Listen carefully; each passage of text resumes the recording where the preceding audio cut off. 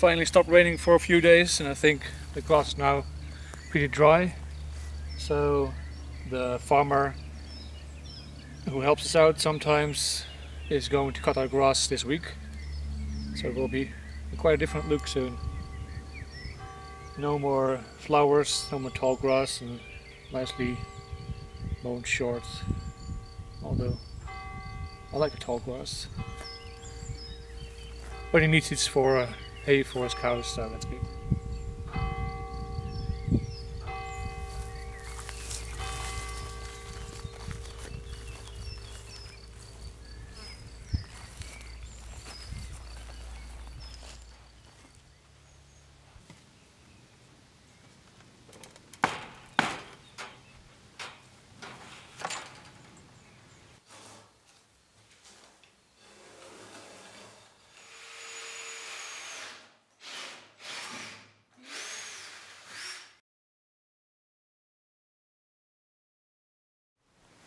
It's one of the 10 exterior doors on the property that still need to be fixed. A job that we'll be tackling gradually over the coming years as it makes sense in between other projects.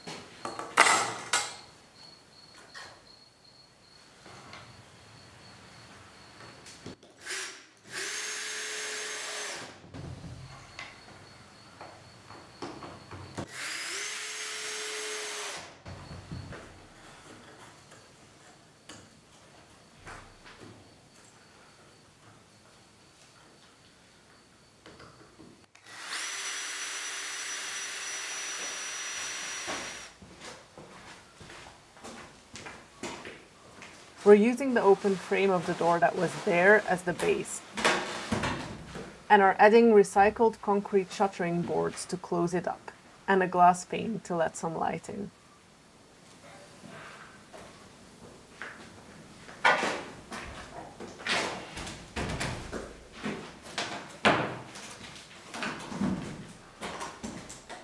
We found a glass pane in one of the outbuildings. It used to belong to a 1950s kitchen cupboard, which is no longer there. We thought the etched windmill was a nice wink to our life in the Netherlands before moving to Italy.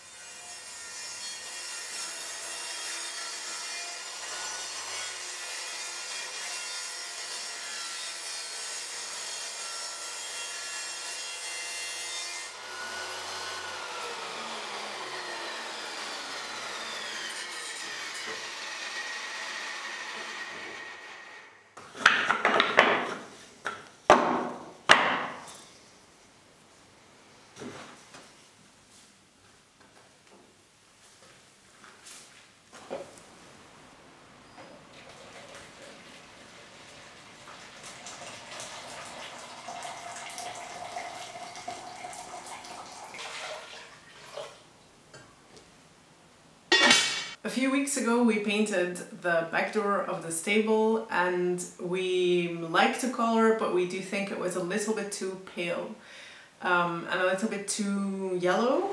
So I've been doing some experiments with new pigment mixes, and we've settled on a new color that's slightly darker, slightly less yellow, and that we think works better with the color of our stone walls. Behind me, well, that was the color of the first door, and this is what we settled on for the new paint color. So that's what I'm gonna mix today.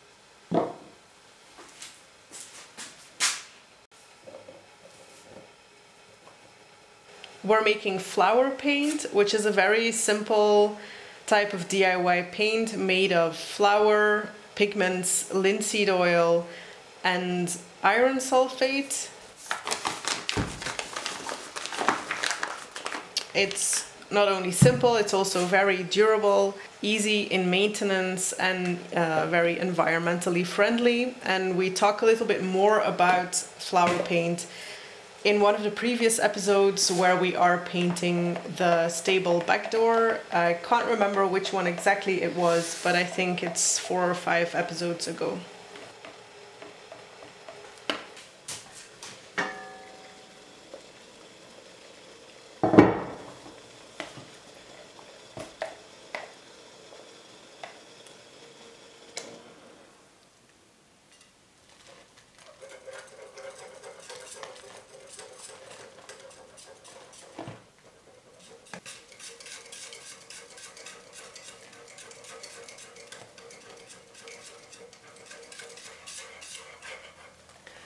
One of the difficult things with flower paint is that the iron sulfate causes the paint to dry up a little bit more brown than the color that you have in your pan, and you only see that after a few days. So you have to mix your paint a little bit on the cooler side of the end result that you want.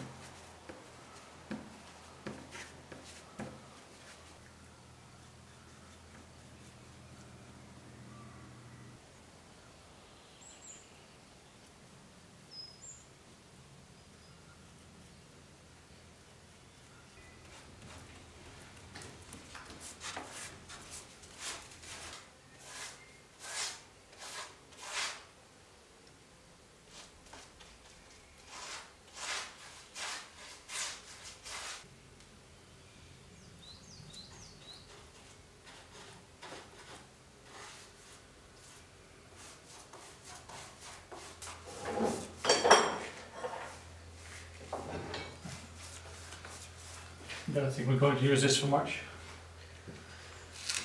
I don't know. Probably not. It looks like for tractor stuff or something. Yeah, big machines. You could hang it above the door as a sign. This time. Workshop here. Sure. Maybe one day when we do have a tractor. Then we can take it off again. And by then it will be totally wasted.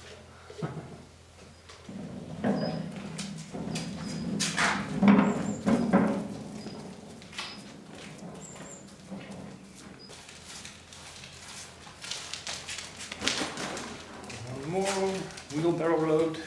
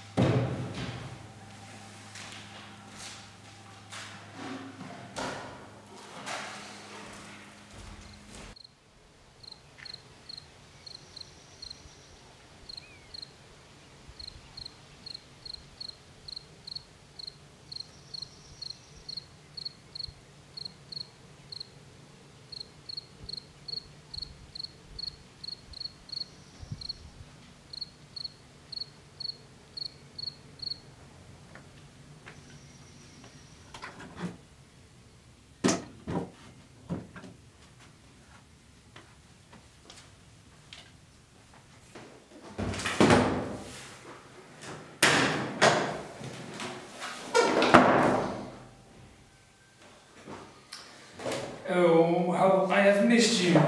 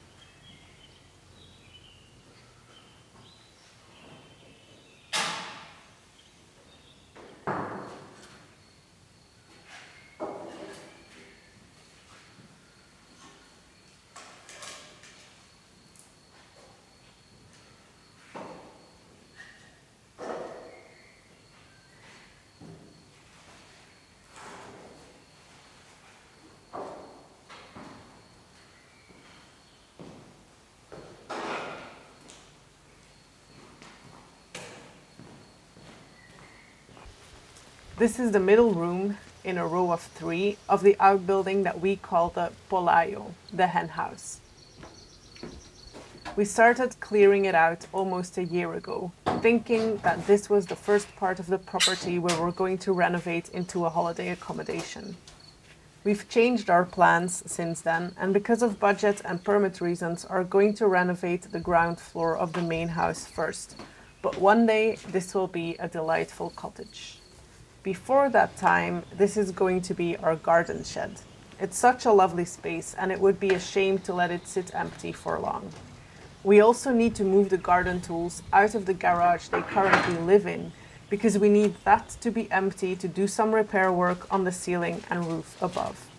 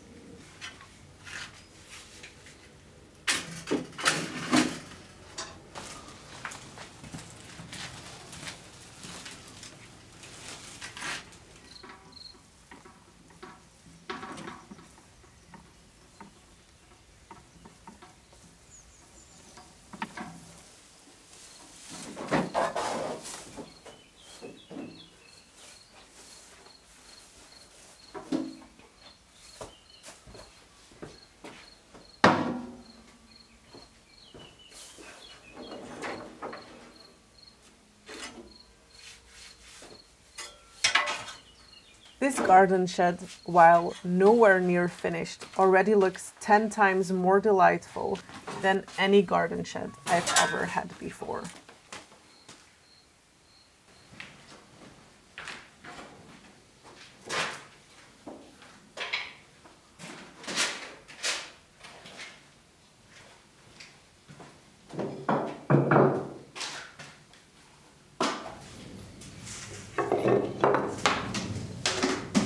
Een soort van gleufje. Kun jij dit vasthouden? Ja. Daarom is het. Ja. Past precies.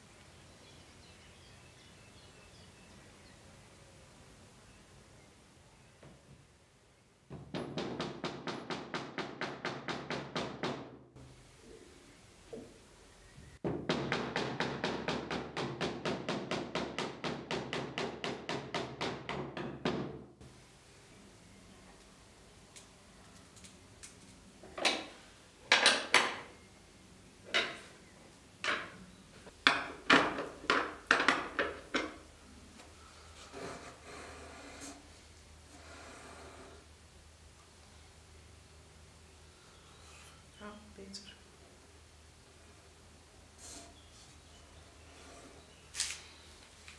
Oké.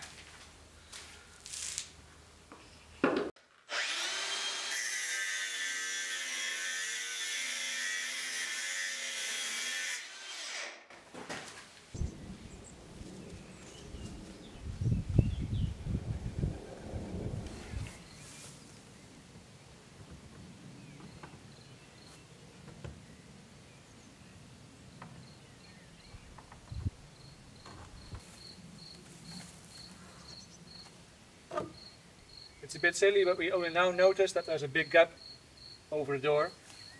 It's because the door was hanging upside down and we never measured it the correct way. Maybe one day we'll fix it, but for now it's a cute door.